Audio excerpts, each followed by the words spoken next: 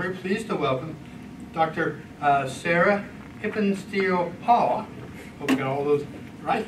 And she's a manager of the Watershed Partnerships of the Miami Conservancy District. And she's going to talk about an overview of the history and the roles, operation, and direction of the Miami Conservancy District. Let's welcome Sarah.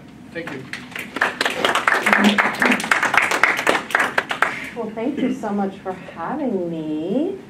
I am going to talk about the agency. I'm going to talk about the flood. I'm going to talk about water. I'll talk about East Palestine. And then it's a nice small crowd, so you're going to ask me questions anytime you want. Just raise your hand so that, I've got about 45 minutes, right, of this. At least. Yep. And so anytime you have a comment or a question, we're not going to wait to the end. We're just going to do that throughout. So I'll tell you about myself in just a second, but I do start out with a little video if we get it to work. Since we are made up of 60% water, our bodies need it to survive. Every day we use water in countless ways, from taking a hot shower, to pouring our morning coffee, to brushing our teeth. Not to mention that every bite of food we eat is available thanks to water. Water is also a driving force in our economy. Large underground aquifers provide our region's drinking water and power major industries like agriculture and manufacturing. Additionally, our rivers provide opportunities for recreation, including fishing, paddling, and rowing. Riverfront cities understand the power of water and are developing places to live, shop, eat, and play. These developments are creating employment opportunities as today's job seekers are looking for fun and active experiences. And new attractions, events, and entertainment draw more tourists, benefiting our economy. Since water is such a crucial part of our lives, it's important that we have a safe and plentiful supply. MCD monitors the region's water and works to protect it, allowing the Miami Valley to be more resilient and thrive. MCD, be water wise. So the Conservancy District is a regional government agency. I'll specifically talk about what we do and how we were formed, but I can't really talk about today until I start talking about what happened well over 100 years ago. So it was Easter weekend. 3 major storms converged over the Midwest. The ground was frozen, and it began to rain. And over 3 days in this region, and actually through parts of Canada and Indianapolis and Columbus and all sorts of, a big part of the Midwest, enough rain came through this region in 3 days to equal 2 weeks over Niagara Falls. Enough water came through this region. And the ground was frozen, so it had no place to go. And in our region, we are sitting on a giant bowl of gravel. Hundreds of thousands of years ago, the glaciers came through. When they did, they scraped out a giant cavern, and that is filled up with gravel. And then there's a thin layer of soil on top. So normally, if a large storm comes to our region, I guess we're about to get one any second, that aquifer helps us out by holding that water. But when the ground is frozen, it could not get into our aquifer. So all of the water from these 3 major storms was treated as runoff through, over our land and into our river channels. So the river began to rise, and unfortunately, the height of the flood was at night. And so there was no ability to warn people that it was coming. They were caught by surprise.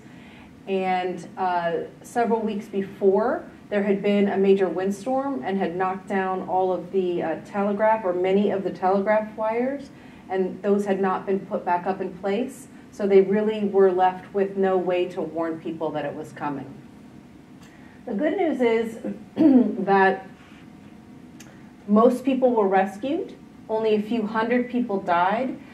So that was a success story. And there are many, many flood stories, which I won't talk about tonight, but you can get a rich history. If you go to Carillon, you can go get immersed in the flood history by walking into their exhibit, where they, you can hear the barking dogs and the fire alarms going off, and it's a real interactive exhibit to get more of a taste of that. But I will just say that NCR jumped into action. Patterson at the time began to build boats. They opened their cafeteria to people. The University of Dayton housed people who lost their homes. And so really it was a success story that only a few hundred people died.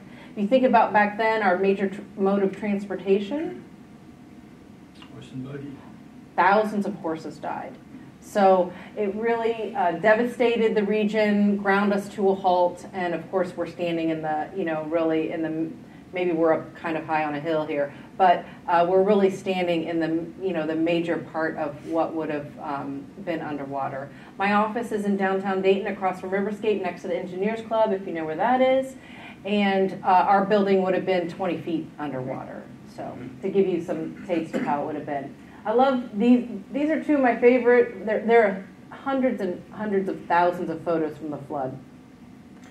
But this one is one of my favorites. This is how desperate people were. And when we think back to the big storm that hit Katrina, Louisiana a few years ago, when people were breaking out into the attics, they were, trying to get rescued at the time. That is what was happening here. People were they went to the second floor, and then they went to their attic, and then eventually had to break out and were on their rooftops waiting to be rescued. These are not power lines. These would have been telegraph lines, so it's not actually as dramatic as it looks, but it's still very dramatic, right? That they were traversing these lines to try to be rescued. Another little tidbit, interesting story is that because of all of the gas that was coming, the gas lines that were coming into people's homes and businesses, those caught on fire. And so there are these harrowing stories of people that would have crossed these wires to get to another building next door, or somehow getting rooftop to rooftop, escaping not only staying away from the floodwaters, but escaping the fire that was crawling towards them.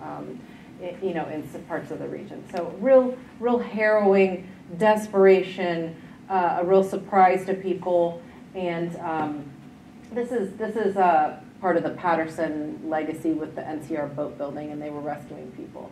If you take a closer look at some of the photos that we have available, the interesting thing is that they're all wearing like these very formal outfits.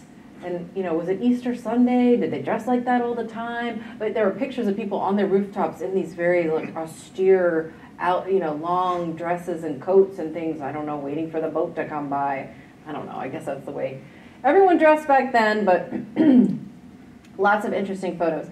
In today's damage, it would be, I need to change that. It's more like $5 billion. I'm sorry. I need to change that with inflation. So today's damages would be about $5 billion. So the slogan for the fundraising to solve the impact so that they never had to go through it again was remember the promises that you made in the attic. And so this is the Montgomery County Courthouse downtown. One of these flags was in our possession for many years. We donated it to the Carillon exhibit just a few years ago, so you can go see one of these flags. Presumably, one of the flags that was hanging is now at Carillon. Although it didn't come with, when we pulled it out of our archives, it didn't come with a note. So, we think it's one of these flags. But they literally raised the money, 50 cents a dollar. Everybody gave what they had to solve this problem locally. And that's one of the long legacies of the solution for flood protection in this region, is that it is not state or federal controlled or owned. We locally built this, we locally fund it today, and we locally control it for our region. Excuse me. Yes, go right ahead. That is still a fairly unique way of protecting people. It's privately funded, correct? I mean, there's not many that, mostly go federal, state. Many flood protection systems are built or managed or owned by the Army Corps of Engineers. Right. I can't say that there aren't other local protection systems, because there are quite a few, but they're certainly not as common. Even other conservancy districts in the state of Ohio, and not every place has a conservancy district. It's only if the communities wanted to form that regional government, which I'll tell you about in a second. Even the other conservancy districts are involved with the Corps. Some are local, but some of the larger ones are. So you are separate from the Corps of Engineers then, or are you involved? The Army Corps of Engineers, we do have to follow some of their federal regulations and policies, but yes, they have nothing to do with the management or funding of our project, unless we somehow tap into one of their grant funds or something like that. But yeah. And Muskingum Conservancy on the other side of the state, for example, those dams and levees that they have are managed and owned by the Corps. So, okay. So the citizens said, we never want this to happen again. Remember those promises you made in the attic. And they hired a young engineer named Arthur Morgan, who you may be familiar with his name. He was actually not formally trained. He didn't have a degree in engineering at the time he was hired, or he hadn't finished his degree, but his family had an engineering firm, and so he had a lot of experience, and he was quite a systems thinker. So someone in our region had heard about him and hired him to solve our problem at a systems basis. Now, part of that is because this wasn't our first flood. It was certainly our largest, and it's still the largest flood that this region has ever seen, or really Ohio's largest natural disaster to date. But he was hired, what was I going to say? Sorry, I was on a roll there. I was going to say something about Arthur Morgan. And he came and looked at this as a systems basis. Oh, so it certainly wasn't our first flood. So we had been building and rebuilding the levees in these riverfront towns higher and higher and higher. And there had been dozens of floods in the 50 years prior to 1913. In fact, the equipment was sitting in the channel to rebuild after the last big flood that had gone through. And so their solution at the time was just keep building these levees higher. Arthur Morgan came in and said, no, we need to look at water at its source. And so the Conservancy District itself was created on the boundaries of the watershed. So the watershed is the land area that all drains to the Great Miami River. So that's all or parts of 15 counties in southwest Ohio. So instead of just dealing with flood protection on the levee, at the levee, we are holding back, we're storing floodwaters way up in the headwaters so that the levees complement what the dams are doing, but the dams are doing the heavy lifting. And I'll show you where those are in a second. So some of the other interesting things about the history of this agency is that it was the largest public works project of its kind. It was all built completely in 7 years by hand, no OSHA, only steam engines, only 2 fatalities during the whole process. They built cities at each dam site to bring in enough workers. And Arthur Morgan was also as much of a social scientist as he was a physical engineer, and he did not want the little towns that he was building to be of ill repute while these brought these male workers in. So he built cities, schools, churches, dormitories for the single men. He had them all bring their families, so that it really was an intentional community. And later on, he went on to build intentional communities all around the world. They are still, some of them in existence. So his legacy was really much more than just deciding where water should or shouldn't go. And some of those towns are, the dams are Englewood, Taylorsville. If you go to the Englewood Dam and you kind of drive around down, you can get to there's a little neighborhood there. If you know where to look carefully, there are some of those original homes. His wife actually designed the homes and the buildings, and so if you know where to look, you can spot some of the original homes. Germantown, the little city that was there, was completely dismantled. People bought the homes and carted them off, and so if you know where to look in parts of Dayton, someone can point out where these homes have been moved to and are still little, residences. Highway was moved in 2 cases. The Route 40 was moved in 2 cases. So it was a big, huge project. So imagine that it was all done in 7 years by hand. The entire town of Osborne was relocated, and of course, and Fairfield, and that became Fairborn. So it was just incredible to think of it today, pulling something off like that in only 7 years. We can't even get any curbs and gutters in our neighborhood in 7 years, right? Can't get the permits in that time. Okay. All local donations, locally funded.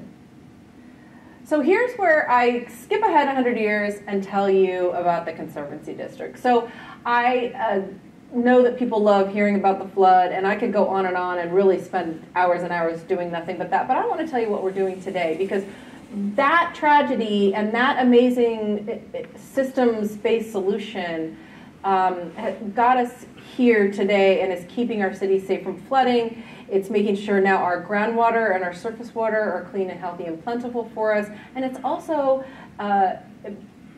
programming these places so that we have something active, exciting, and fun to do to improve our quality of life. Because nobody wants to live next to a polluted river or even live next to a river that doesn't have anything to do on it. So I'm going to talk about all those things. So we're going to leave 1913 behind. We just celebrated the Conservancy was created in 1915, so we celebrated the 100th then. We commemorated the flood. Then we celebrated the anniversary of the Conservancy District. And then there's a distinction. And then this last year was 100 years of those dams. And so now we're thinking very seriously about what is going to happen the next 100 years and how do we keep these dams healthy and strong and doing their job for the future. So the dams themselves have held back water over 2,000 times, or I should say the system has stored water. It might not have been all 5 dams at once, it might not have been all the levee systems at once, but at some point we were storing water over 2,000 times since 1922.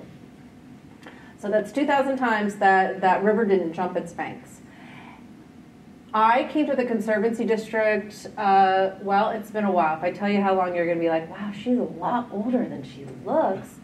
I came to the Miami Valley in 1999, I think, and I started working with the Conservancy District in 2002, the very end, December of 2002. I was hired to help communities think about water quality. And my background and all my degrees are in helping communities get activated around water issues and solving some of those water challenges. And I'll talk about some of those things that we're still worried about that would prevent our water from being clean in the future and how community members can get activated. I have an undergraduate degree from The Ohio State University from the School of Natural Resources in Watershed Policy and Planning. I was like made to be here. And my master's degree is from Antioch, Seattle, Washington in Environment and Community, where I actually studied something called the Public Trust Doctrine, which holds water in trust for the good of all of us for the future. It's actually something that Ohio law still follows, the Public Trust Doctrine. And I have a Ph.D. in Leadership and Organizational Behavior from Antioch, which is a combination of all their campuses. I've spent time in Keene, New Hampshire, and Santa Barbara, California. And my my dissertation was actually on the effectiveness of community-based watershed organizations to impact water issues. So it's just about water. I live in Urbana. I've lived there for 22, when I was in my 20s, I thought it was a good idea to buy a farm. And I live in one of the 5 oldest houses in Champaign County on Chapman's Creek, which runs to the Mad River. Chapman's is named after Johnny Chapman. You've heard of him? It's Shawnee Appleseed. And I don't know if he was there or not, but that's the creek's name. And our house was 200 years old this year. So we raise maple syrup. My husband raises rainbow trout. He's retired, so that keeps him busy. And I drive to Dayton every day. So. Or most days, I guess. So that's the agency's mission. Now I'm going to tell you just a little bit about each mission area. So I've kind of already covered flood protection and what we do and how we do it. These are some of the statistics on what we cover. So this isn't just about preventing water from jumping the banks in the rivers and making sure that your basement doesn't get wet, although there's groundwater flooding and that's a whole other issue. But we're making sure that your homes are safe, but it's also making sure that if you call 911, those bridges don't have, the emergency vehicles can still get on the roads, and making sure that businesses if necessary or kids can get to school. So you don't think at all about flood protection because it doesn't flood here because the system is doing its job so effectively. So So it's not just about preventing flooding along the rivers, it's about preventing any, break in activity during these, the times that we're needing to. I would say that we haven't scratched the surface on, that's a euphemism, on the ability for this system to protect a lot of water. Our system is designed to protect 40% more than the Great Flood of 1913, which was the largest flood that we've ever seen. I used to think in the beginning when I was doing this that it felt a little bit like we were over-engineered, that I would tell you, ooh, your money is going to this system that we're never going to need. And then Katrina hit Louisiana, and climate change began to affect our rainfall amounts, and so we are going to need that capacity. We haven't even come to, we had a big one in 56, we had a big one in 12, more recently, but still a small percentage of the system, and we don't know what we're going to need in the future, but it's going to be there for us. So thank goodness. Because you can pick up the newspaper. I always challenge, when I talk to students, I don't tell them about the newspaper because they don't know what that is. Pick up read the news, pick up a magazine, a newspaper any day. I dare you to find a publication that doesn't have some article about water in it, right? So water is one of our critical issues, and flooding certainly is impacting other parts of the country, but it's not going to impact us here.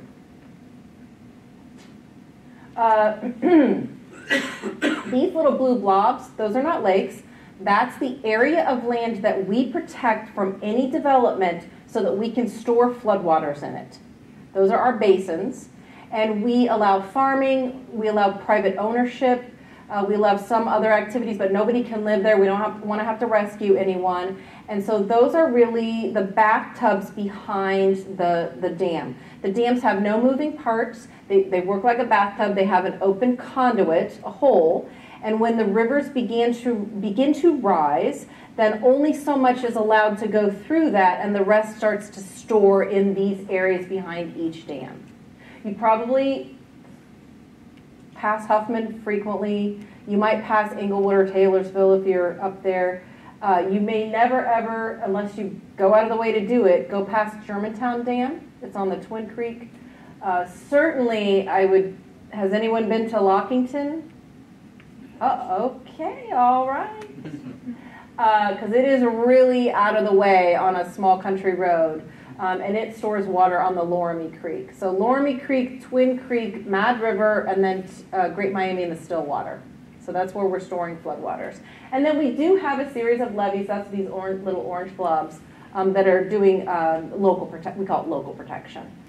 We also have quite a bit of preserved floodplain.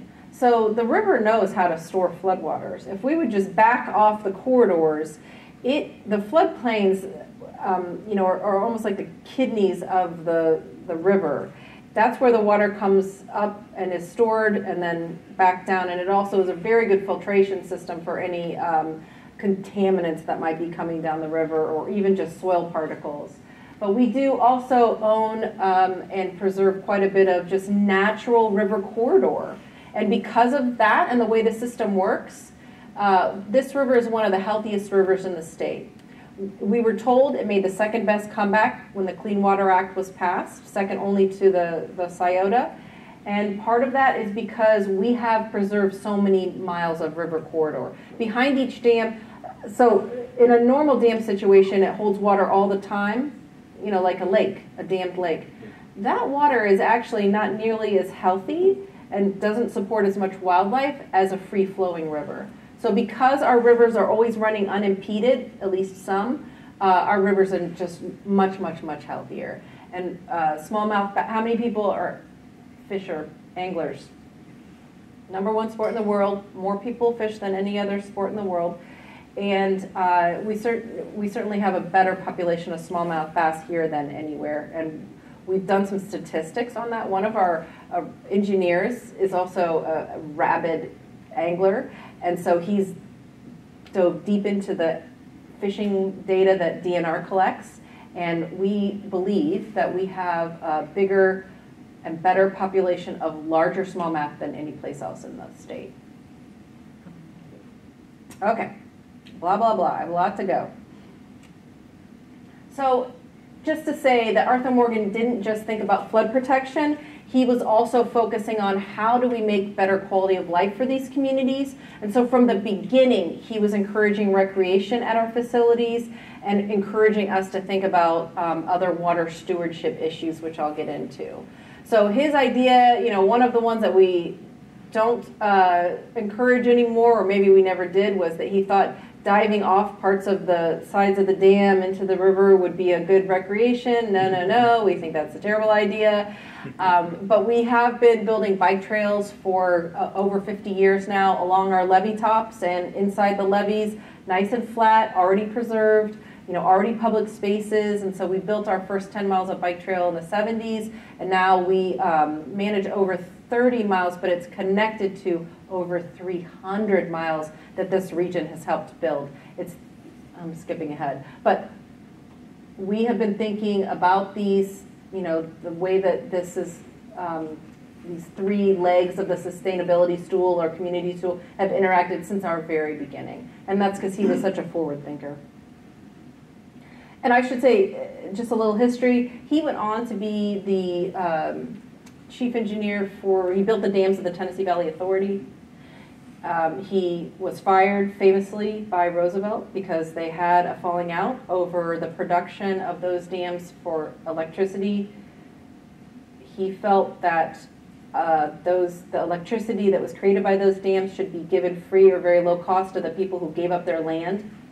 And they had a falling out, and Roosevelt and Lilienthal at the time won, and Arthur Morgan quit or was fired and came back to the Miami Valley to then change to Antioch College and created the co-op system that they're so famous for. And he lived in the Yellow Springs until he was in his 90s and into, I think, the early 80s, 1980s. And so anyway, he did lots of other famous things than just build the Conservancy District. So let's just talk about water. So aside from the fact that we don't want it in our homes or in our businesses or on our streets, we really can't live without it. And so we can go, days without food, or weeks without food, but only 3 days without water. Yeah. I've said it so many times, So not only do we need it for drinking, but we need it for every aspect of your life. So think about all the things that you do with water on a daily basis. You get up in the morning, you make your coffee. I barely get my little eyeballs open without my K-cup there, 2 K-cups some days. And so, we wash our hands, clean ourselves, make our food, water our pets' bowl. I have horses, so I've got to have water for the horses. Everything from the clothes we put on take a tremendous amount of water during production. The drugs that we take a tremendous amount of water during production.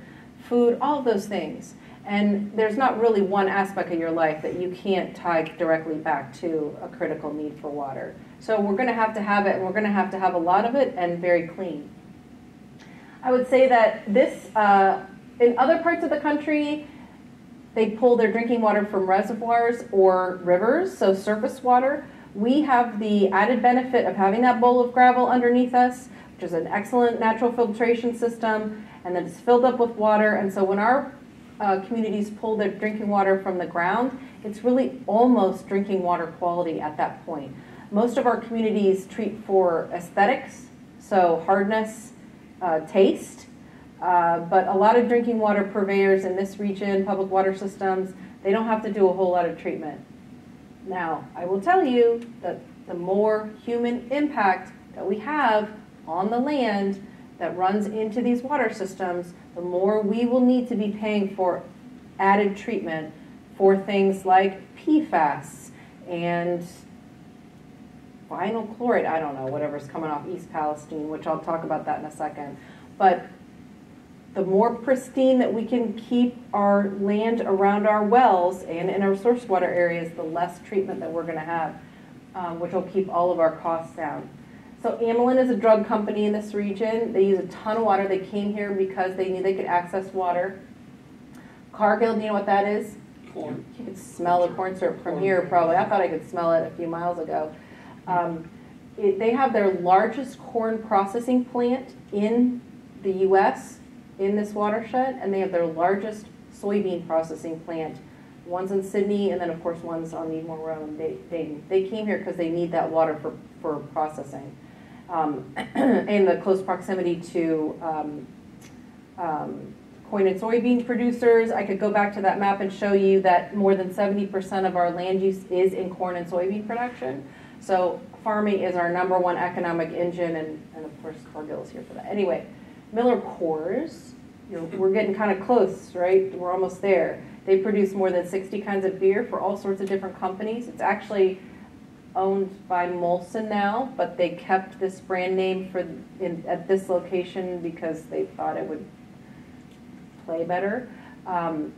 And they use a tremendous amount of water from the aquifer, and they came here knowing that they could produce high quality product, still have a good bottom line, and because of the water in our aquifer. #1 economic engine in the state. Nobody wants to fish next to a polluted river, and we used to turn our backs to these rivers. We were terrified. The Great Flood of 1913 scarred this region, not only to rebuild, but also just our mindset of that river is scary and we shouldn't be near it. So for many years, we lined our industry up next to it. We put our bus depots on prime riverfront, what now would be considered prime riverfront property. Things that weren't that great. That's changing, and of course Miamisburg is a shining example of how they have taken back their riverfront and had that developed it as an asset to the community and the people that live in it. So we're seeing that clean rivers just are everything to the health of this region and the health of the economy. Okay, any questions about flood protection? Because I have gone on and on about that, and I'm moving to something different. So we work to preserve quality and quantity. We've been doing water quality monitoring since before the EPA was even created in the 50s. We began to look at the problems that the river was having. Back in the 50s, what was the main pollutant in the rivers? PCBs, maybe. Good guess. DDT. Nope. Untreated human sewage. So it's not fun to think about. So we built regional wastewater treatment plants for communities at their request. So we got into the wastewater treatment plant business. We've divested all those plants back to the communities that they're in. Franklin is one of them. Dayton is Western Regional is one of them, and then Tri-Cities, which is Vandalia, Tip, Huber. So we were in the wastewater treatment plant for many years, and so we go way back with this issue. But, well, okay, all right, I'll talk about that for a second. But we've evolved over the years from wastewater to stormwater issues to watershed planning. It really is based on what the communities are asking us to help them with. And some of that driver is what's coming out of the Clean Water Act or other regulations where we recognize that there's pollutants coming from a source. Then we're sort of evolving to help communities. So wastewater, stormwater, nutrient runoff from farms is kind of one of our latest focuses. So we're always evolving to PFAS, of course, is evolving very quickly as one of the emerging issues. Okay, so here's where I tell you 70% of the land use is in agriculture.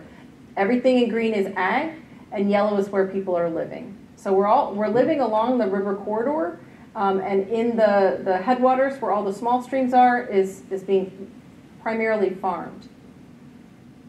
Now underneath us is this huge source of groundwater, and it's replenishable. So that's the thing, the difference between us and other aquifers in the country. In Texas, they have a big aquifer, but it doesn't rain. So that bowl never gets filled back up. Because we have just a thin layer of soil on top of this giant bowl of gravel, every time it rains, that bowl is getting replenished. So it's a very renewable resource for us. And as long as we continue to treat it well and our land practices treat them well, then we're going to continue to have a nice full bowl. Okay.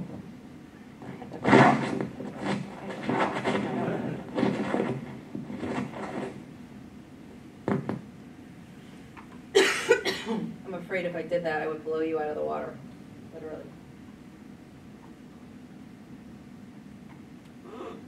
Okay.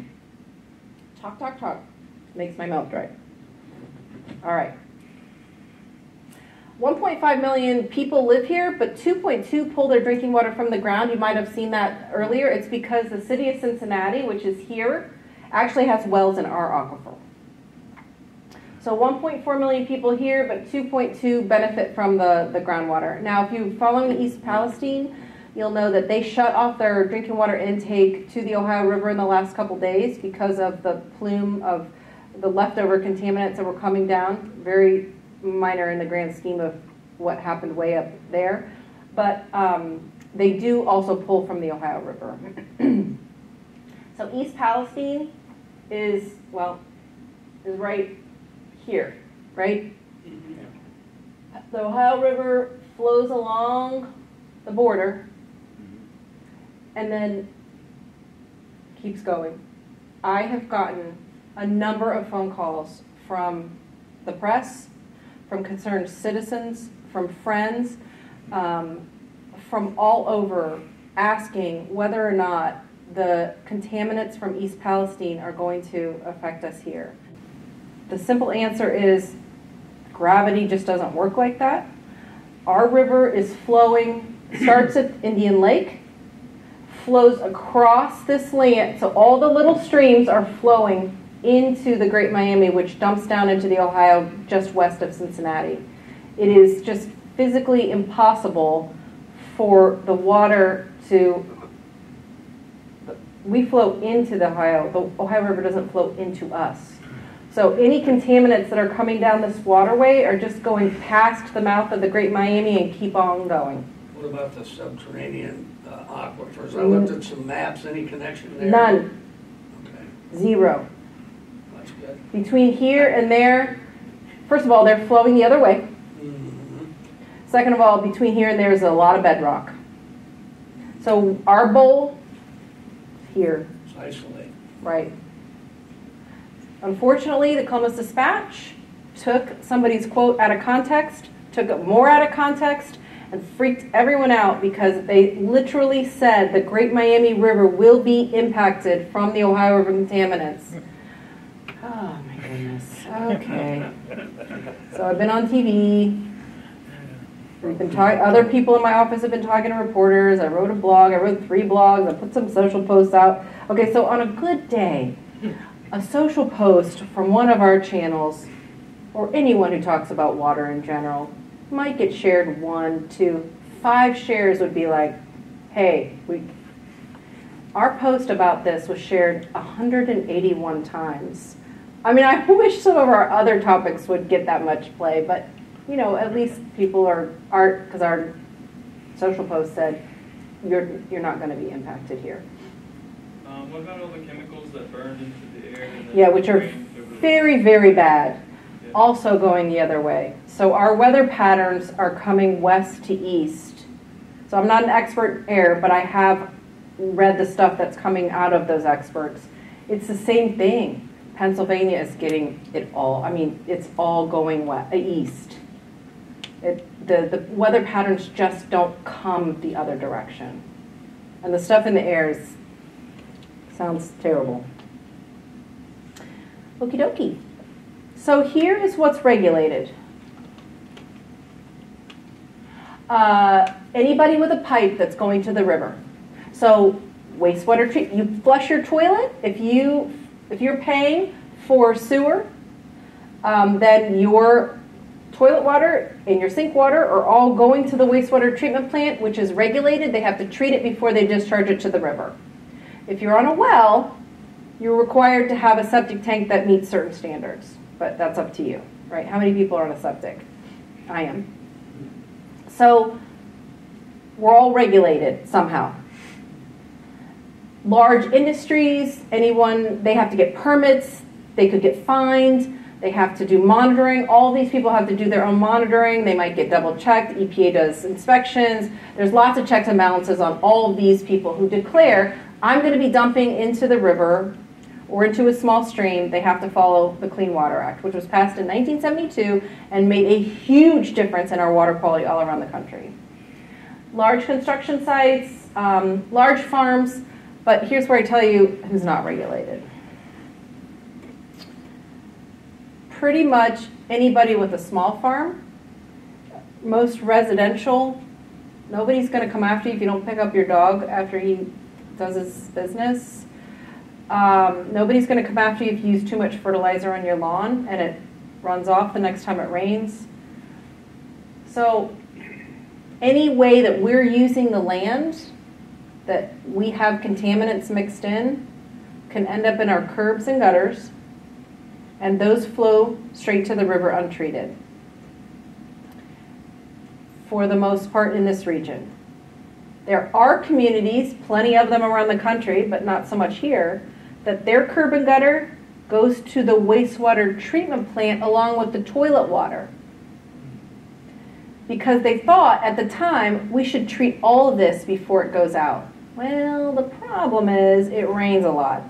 And when it rains a lot, more than the capacity of that treatment plant, and here comes the toilet water, they have permits that say, oh, well, you can just bypass the whole thing now.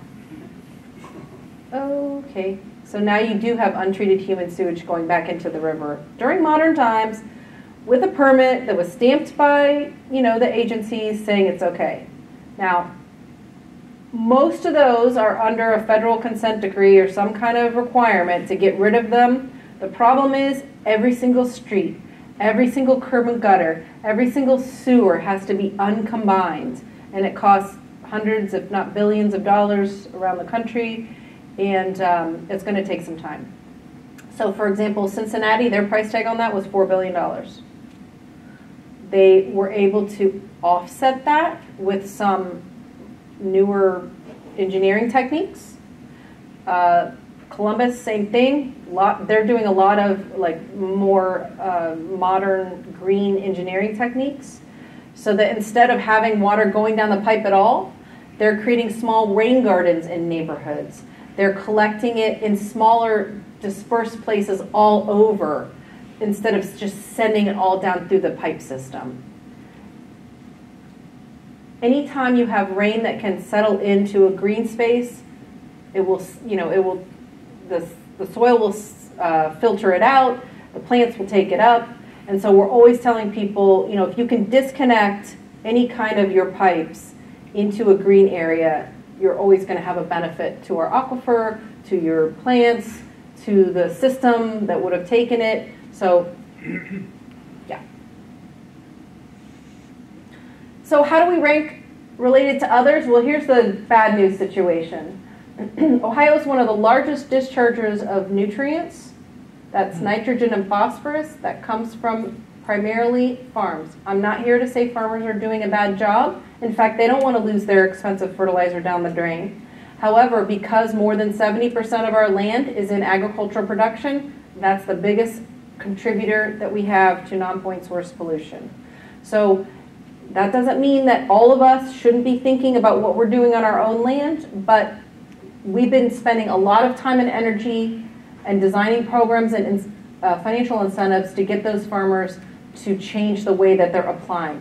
The timing of the application, the amount of the application, putting in vegetation along farm fields so that the extra vegetation can take up the fertilizer if it runs off. We're trying all the things so that this is not, so that we can get out of being one of these major contributors. So our little streams go to the Great Miami, which goes to the Ohio River, which goes to the Mississippi, which goes to the Gulf of Mexico. Sorry, I should have said that. What's the progress being made trying to implement this? Because it's a huge backlog already. And, is it reducing the levels? Has it been seen yet, or is it still trying to get there rather than, or stabilize it rather than decreasing? Yeah, it's a challenge based on size. There is a will there. Farmers want to work with these programs, but they have a really tight bottom line, and so if it means changing their practices and investing in new equipment, they might not have the money to do that. It's just a huge area. It's just a trade-off, because if you use less fertilizer, you get smaller yields overall, and I mean, you can't optimize or can adapt whether to optimize or not. Yeah, and I think we're competing with the companies that sell fertilizers and the influence they have over that narrative. So we're also spending some time working with organizations who think a lot about soil regeneration and how there are emerging techniques and ways of thinking about farming in general, that these single monocrops require all of this extra herbicide and fertilizer. And so there is a movement to try to shift away from a monocrop to something that's, more diverse.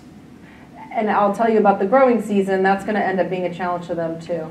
So anyway, the good news is this river is one of the cleanest in the state. I already said that. We monitor how high the groundwater is, the quality of it. We monitor the river levels. Of course, you know that because we care about flood protection. So we're monitoring quality and quantity of both surface and groundwaters. And we have a lot of partnerships to help us do that effectively. We work a ton with universities to do specific studies. We're out there every day collecting information. And we even teach citizen scientists to go out and collect data for us too. Because we have a small staff. EPA has a very small staff. And so we certainly can't get to all 6,600 miles of rivers and streams to really understand what's going on. So we train an army of volunteers who can be trained to be experts at collecting data as well. And then we'll have a better picture. We don't want to be surprised that something has been getting bad for a while just because we didn't have time to go collect data on it. So we collect all this data in a lot of different ways. And we've designed a huge portal, an online data portal where you can go and dive in and look at some of this stuff. We also boil it down into easy to understand summaries and reports as well. But the raw data is out there for some people to look at. Now, we do all of these things with our communities to help them protect that source water. And I talked about a little bit about some of these, but just to highlight, we help preserve land where we can. So we leverage state and federal grants to buy up sensitive lands over aquifers, along rivers, so that they're not developed in an inappropriate way. The more that you add concrete to the land, or the more that you have any kind of runoff over those lands, the more you could have pollutants into our rivers and aquifers. So we're trying to locate sensitive areas and just making sure they're permanently preserved.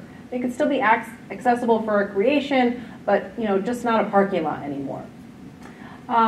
Sealing abandoned wells, we're building native prairies, green infrastructure. So instead of having a hard parking lot, we can have pervious asphalt, pervious concrete, pervious pavers. So you can still have your driveway, your parking lot, and park on it, but it allows rainfall to soak through.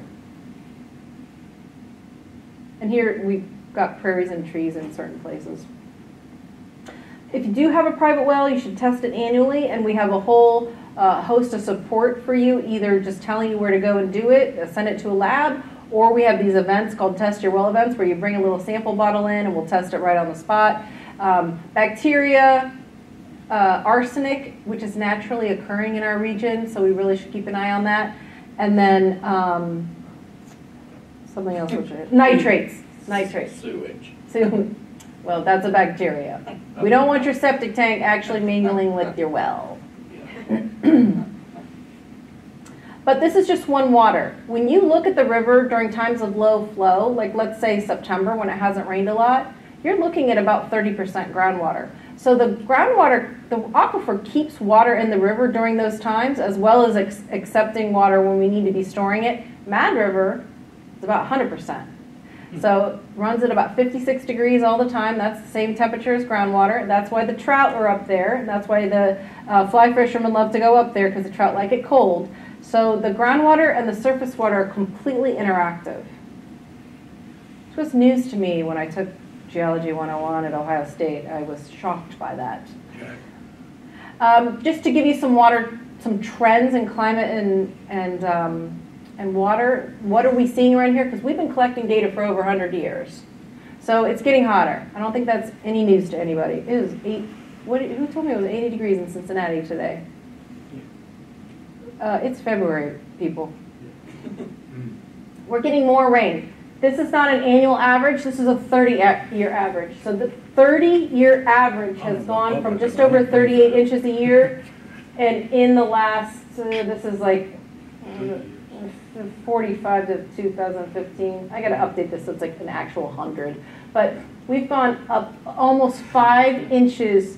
The 30-year average has increased 5 inches. That doesn't seem like a lot, but for farmers who are getting the rain when they don't want it, and less when they do, those crops are having, either we're washing all the fertilizer off or the seed off or the soil away, or the water isn't coming when they do need it later in the growing season. And so this is a real problem for the mono crops that we're growing here. And that means that leads to increasing runoff. I don't think that's any surprise to anyone. You get more rain, you're gonna have more runoff, which means the more chances for pollutants to be picked up off the land and carried out down the curb and gutter into the small streams and into our rivers. So that could be the oil that leaked out of your car. That could be the trash that came out of someone's, window. It could be the dog waste. It could be the extra fertilizer you put on because you wanted a green lawn, or anything that's on that land that could get into the curb and gutter. And this is just to show you that when it rains a lot, this was 2011, 12, we get more loads of that nitrogen and phosphorus. So if it doesn't rain a lot, they're not washing off the farm fields. When we get these heavy storms, it is raining off. And so it's very weather dependent, so it's seasonal. So it's not a consistent rise. We do 24/7, 365 monitoring for nitrogen phosphorus in the rivers, among other things. But this is to show, this kind of information helps us justify requests from the federal government like the USDA for some of their innovative grants that we can then bring back to this region and pay those farmers to do new practices that would stop this. We've actually brought in millions of dollars to do that. So the bad news is the climate models are all in agreement that it's going to get hotter and wetter. Now, we've already talked about flood risk, but our system is ready to handle more. So we think we're good there. Now, that doesn't mean that we're not going to need hundreds of millions of dollars of investment in these dams. They are 100 years old. And so it is going to take all of us to make sure that they are stable and ready and strong. We believe them to be in good shape, but they do need some work. And all these things. So warmer, fish and bugs like it cold. So our ecosystems are going to start suffering as these temperatures get hot. Those smallmouth. I would say the good news is we got a lot of groundwater. People should come live here. We've got plenty to go around. We want them to be responsible for it and use it wisely, but we got a lot in our bowl down there. However, what if everybody started irrigating at once? Our farmers don't really irrigate around here, but they're starting to experiment with that. What if they were all irrigating at the same time?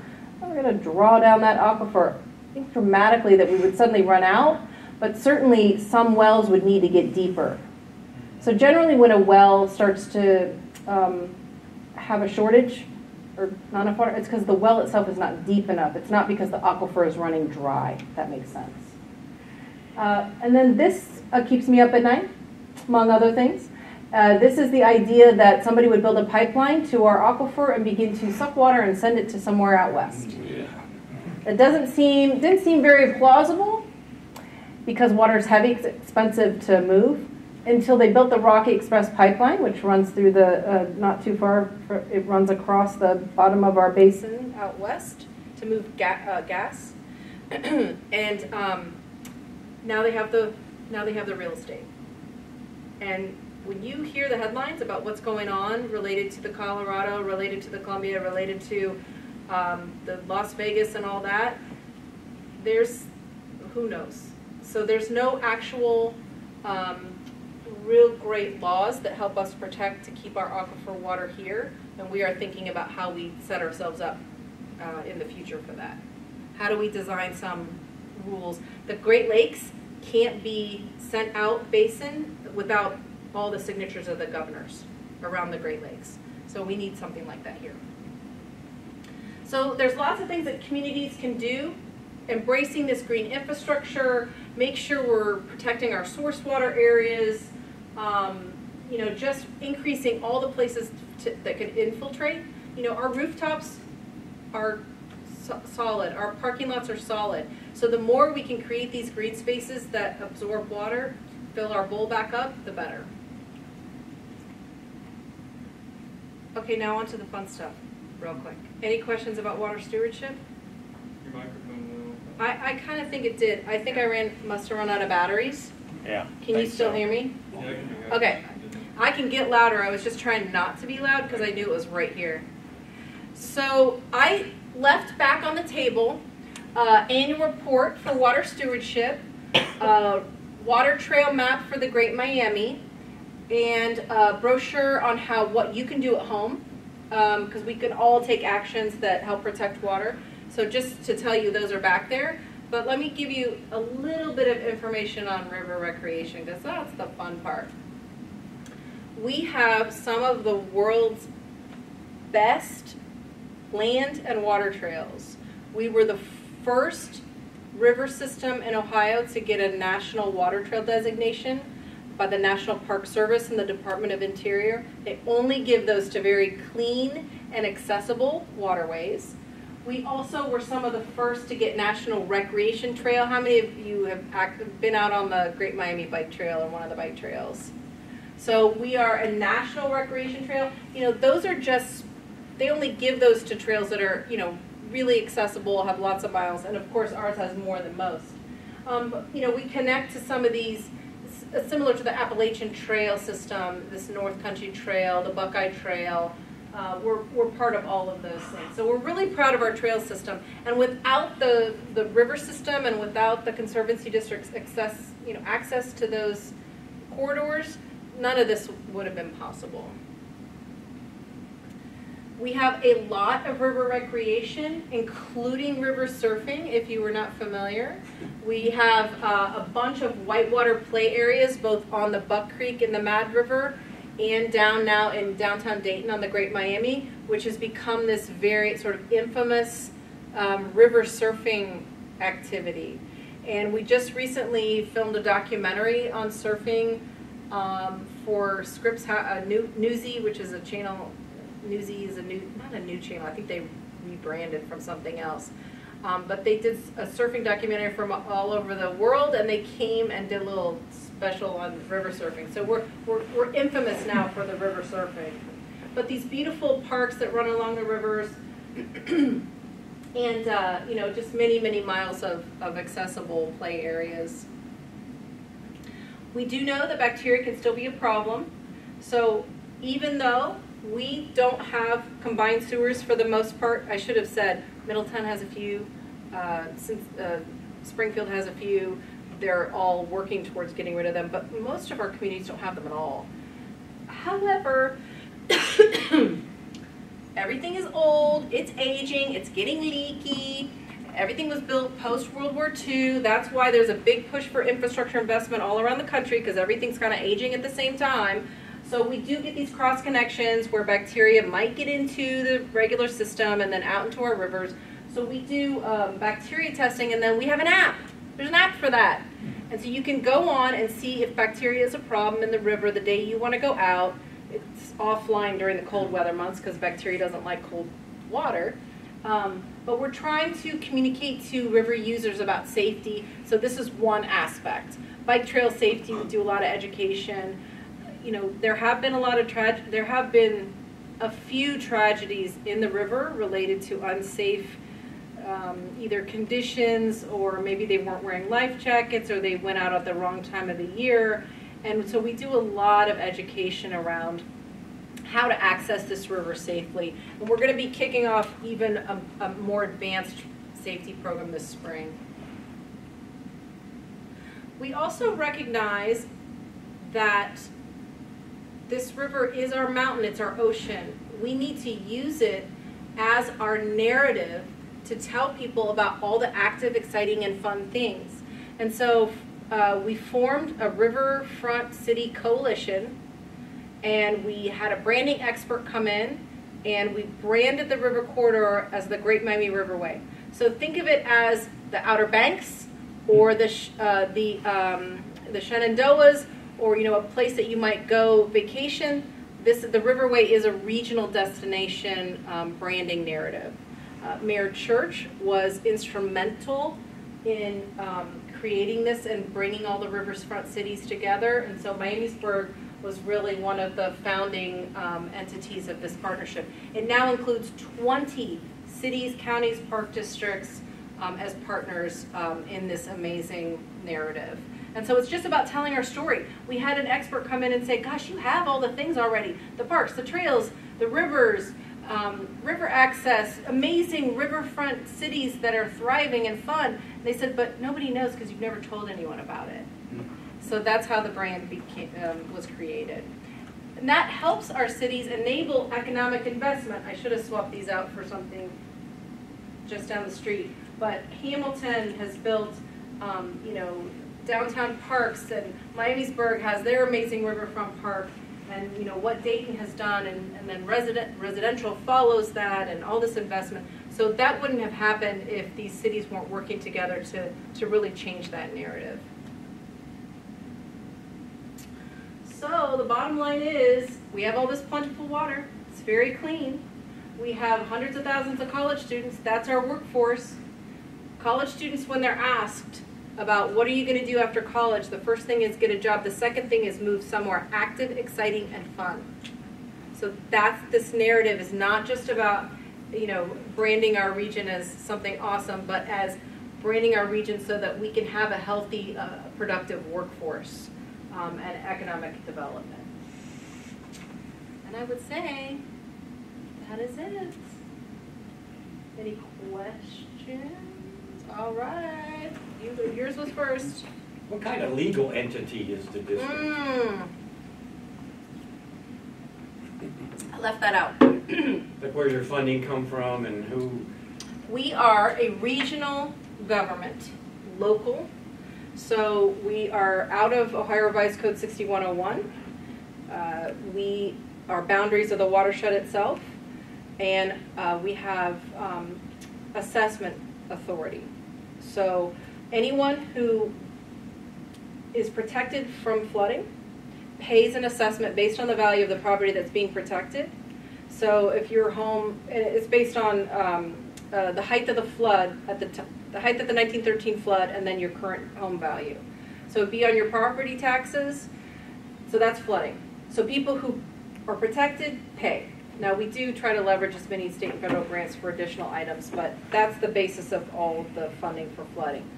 We have 3 separate silos for flooding so that river recreation money doesn't pay for flood protection and vice versa.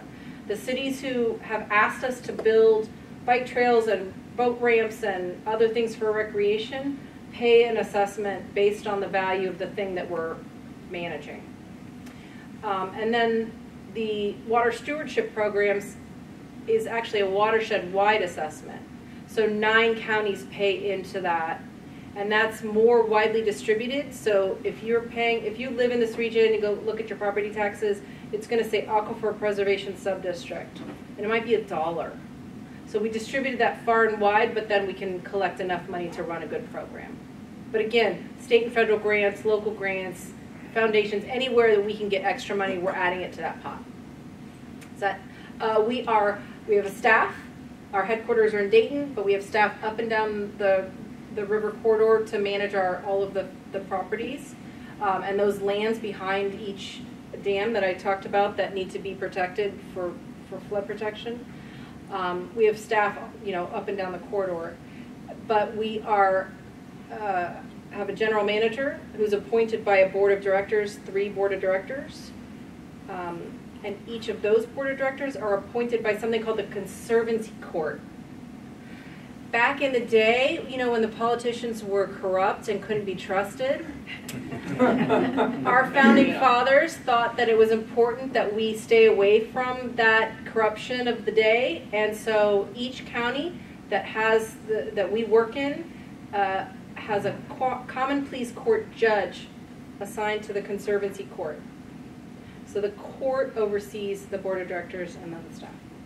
So it's a specific Ohio law that gives the MCD all of its I left that out. You know, there's so much to the story, and so the Conservancy law was passed in 1914, and the governor of the time was Cox, and of course he was from Hamilton. He watched his own city become completely devastated by the Great Flood, and so he helped usher in that Conservancy law so that then these regional governments could be created to deal with water, you know, on a regional basis.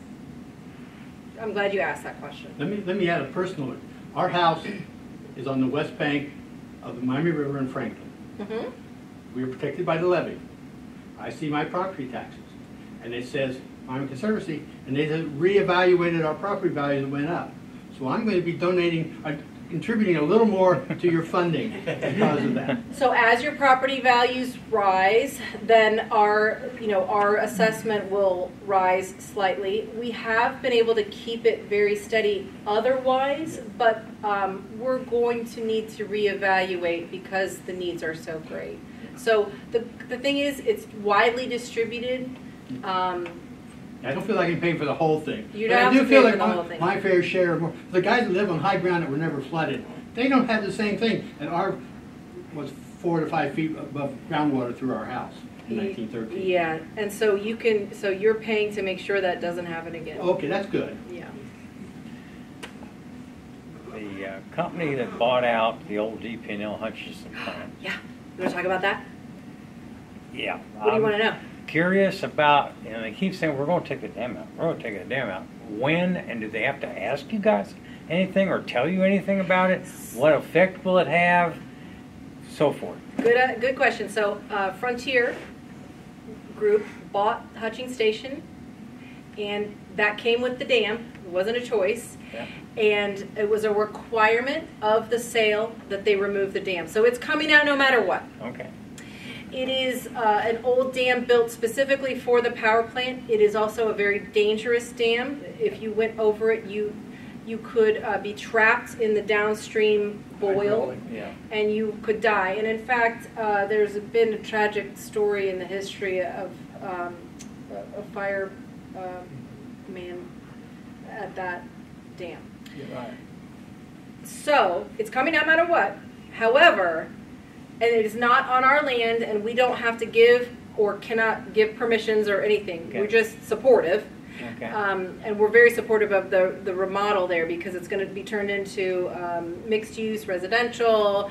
There's a whole bunch of things I can't talk about, but there may or may not be a brewery there. There may or may not be all sorts of other fun things happening. And hopefully in the next year they'll be making a bunch of announcements. However, to work in the river, you have to have an Army Corps permit. You have to have a permit with the Ohio EPA. You have to have a mitigate. You have to have a lot of plans in place, and so it's tough. There's a lot of hoops to jump through, and they're jumping through the hoops now. Okay. So they hired a very experienced consulting firm that has done dam removal before, who's taking them through the process, and it just takes time. Sure. So we had that same company help us with a dam removal just recently on in front of UD. It was called the Tate Station Dam. Mm-hmm. Same thing. It was a DP&L power plant there. In the 80s, they gave us the dam. We thought it was a good deal. They're like, here, take this old dam. We're like, great, we'll manage it for recreation. Well, that's fun for a while, but then 40 years later, the dam needs $8 million in repairs because it's falling apart. And it only cost 1.7 to remove, so the dam came out. Right. And we were actually able to get someone else to pay for it, so happy, happy, happy. And then the river's restored, and then there's no safety issues there. And so the long story short is it's coming out. We just have to be patient. It's not related to flood protection. Those little dams, they're called run-of-the-river dams. Mm-hmm. That's another nickname for them. They have no impact on flood protection whatsoever. Right. And it will, however, potentially cause those rowers to find a new home. So that's the same type of dam that was at Chautauqua. They built the Chautauqua dam. Dam Chautauqua failed. Yeah, to run the water down for the paper mills. Yeah. And so that was all there. And there's still Englewood had one too, and they took it out. They took 2 out at Englewood, but you know what? There's still 60 low dams in this region, and some of them won't because they're being used for something, right? He's first, and then you. I have several questions. I thought most of the low dams, that's what they call them, low dams, had been removed off of the Great Miami. Many of them have. There are 2 in Hamilton, Sydney, Piqua, Troy. Those are all scheduled or planned to come out. West Carrollton? West Carrollton, they are working up a plan to alter it for surfing. So they're raising money right now to alter that one for Surfing in West surfing. Carrollton, that's gonna be fun. Does the Chautauqua Dam still exist?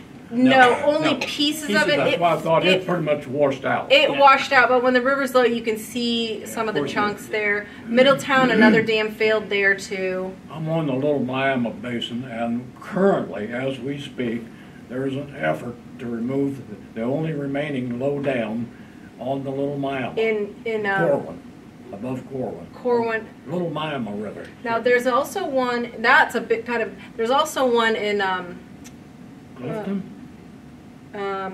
what's that little town that used to have the Der Dutchman in it?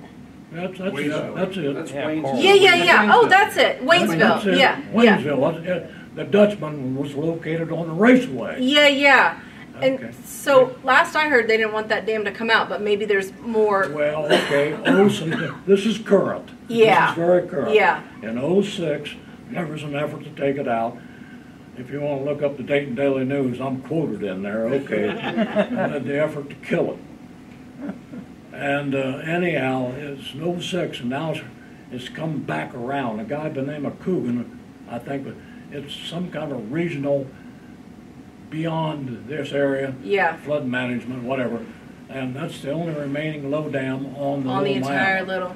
Now, I have a question. Do you know whether the water quality changes above the low dams? I mean, have you any statistics that say, okay, the water quality above the low dam is worse than below the low Yes. dam? In fact, yes, I can say with assuredness that the habitat for fish and bugs is not as good upstream of a dam as it is downstream because the water gets slowed, the oxygen is lower.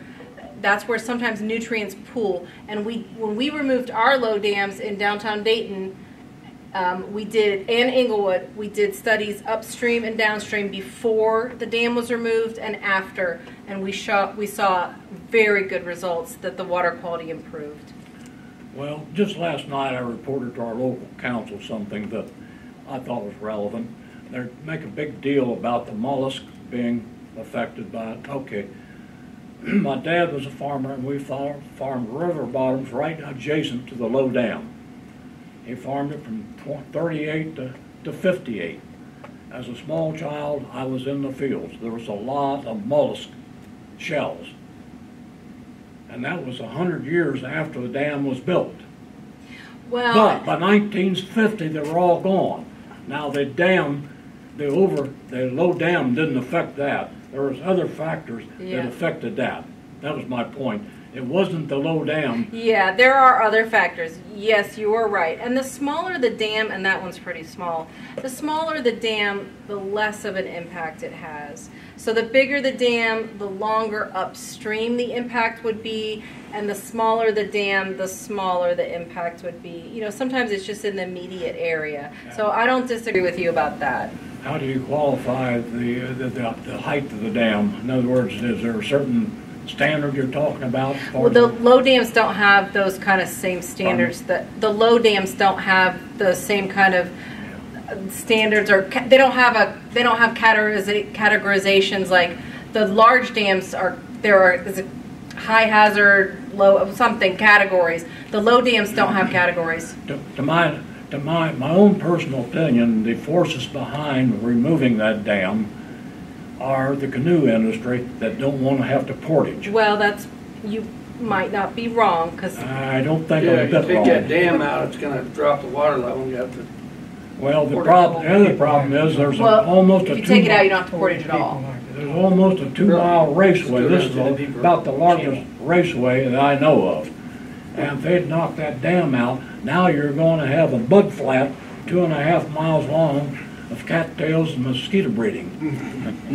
Well, I will tell you that when we removed the dam at downtown Dayton, people were worried about that very thing. And every river is different, but I can tell you that in downtown Dayton, the river found its natural path again, and there were no the one thing that someone said was stinking mud flats. We didn't end up with any of that. The river found a natural channel and revegetated. We would definitely have that problem. We would definitely. Is it a temporary problem, or if it finds, presumably it will grow and cover, so it'd be Yeah. temporary. For us, it was temporary. You had a question, then you have one. No, you answered it. Okay. That's Carol. Oh, I have two little questions.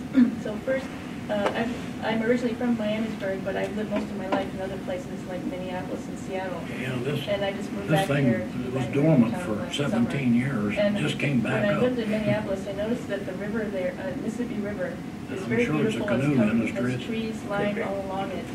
And when I came back here and I go to downtown Dayton, the river looks like a drainage ditch. There's no trees. It's just all barren and open. And in the summer, it's like baking, 100 degrees. And I think about there's no shelter for the wildlife. It's just all open. And so is there a reason why there are no trees? So the levee system, which includes about 50 miles on either side, parts of Piqua all the way down through northern Hamilton County, the levee systems have to comply with federal standards for levee safety and levee integrity. And so in those, some areas, we do maintain them for a special kind of turf, and so we can reduce drift. They can be cleaned easily. We can inspect them easily. We can make sure there's no animal holes in them. Trees falling over would rip holes in the levees if they had a root system, and so there are standards for levee integrity.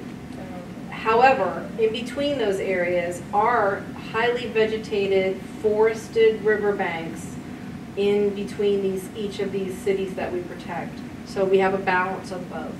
But we do have to manage them according to the best practices that flood protection experts recommend, and so we have to balance that. Oh, okay. I was wondering if there was a reason for that.